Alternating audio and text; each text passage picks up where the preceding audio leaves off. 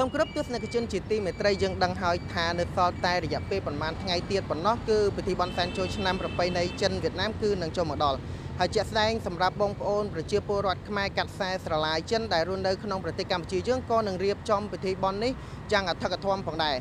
ហើយសម្រាប់រយៈពេលប្រមាណថ្ងៃនេះគឺយើងឃើញថានៅតាមទីបណ្ដាផ្សារក៏ដូចជាទីប្រជុំជនក៏មានការរៀបចំដាក់លក់បង្ហាញនៅផ្កាក៏ដូចជារបស់របរចាំបាច់មួយចំនួនសម្រាប់ការសែនផងដែរជាក់ស្ដែងសម្រាប់ព្រឹកថ្ងៃនេះផ្ទាល់ខ្ញុំបាននឹងក្រុមការងារគឺបានចោះមកថតនៅទស្សនវិជ្ជានៅឯជុំវិញផ្សារអូរស័យហើយឃើញថានៅខាងក្រោយខ្នងខ្ញុំនេះគឺមានការដាក់តាំងលក់នៅប្រភេទផ្កាជាច្រើនក្នុងនោះរួមមានទាំងផ្កាអង្គាសិលផ្កាស្បៃរឿងដែលមានពណ៌លឿងហើយផ្កាទាំងអស់នេះគឺសុទ្ធតែជាផ្កាចាំបាច់សម្រាប់ដាក់តាំងលម្អក្នុងពិធីបុណ្យសែនចូលឆ្នាំចិន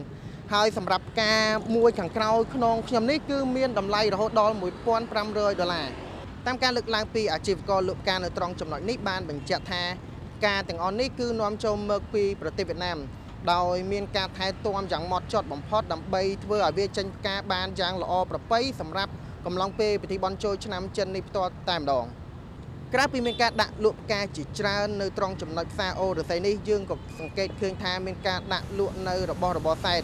ចាំបាច់ក្នុងពិធីបុណ្យចូលឆ្នាំចិននេះផងដែរក្នុងនោះមានដូចជាគោមក្រដាសជូនពរអាំងប៉ាវនិងរបស់របរតុបតែងជាច្រើនផ្សេងទៀត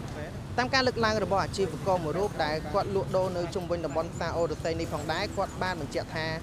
ការលក់ដូររបស់របរសែនគ្រឿងលម្អផ្ទះជាច្រើននេះគឺបានចាប់ផ្ដើមលក់ដាច់តាំងរយៈពេល1ខែមុនពិធីបុណ្យចូលឆ្នាំចិនមកម្ល៉េះគាត់ក៏បានបង្ហាញនៅភាពសប្បាយចិត្តដែរថា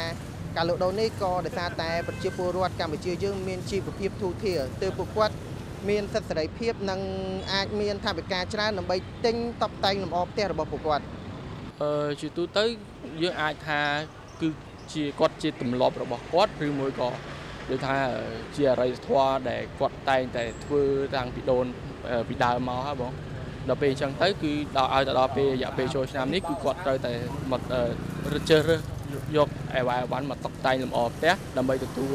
លាភសំណាងទទួលពរនៅឆ្នាំថ្មីនេះធម្មតាអ្នកជាអ្នកលក់ម្នាក់គឺតែសប្បាយចិត្តបើសិនជាមានអតិថិជនច្រើនគឺហាងខ្ញុំពិតជា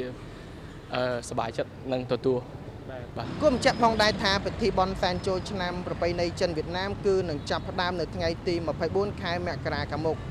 ដោយសរុបទៅគឺមានរយៈពេល4ថ្ងៃគឺចាប់ផ្ដើមពីថ្ងៃទី24រហូតដល់ថ្ងៃទី27ខែមករាខ្ញុំបាទផៅកំហុកធ្វើសេចក្តីរាយការណ៍ពីតំបន់ផ្សារអូរស័យរាជធានីភ្នំពេញ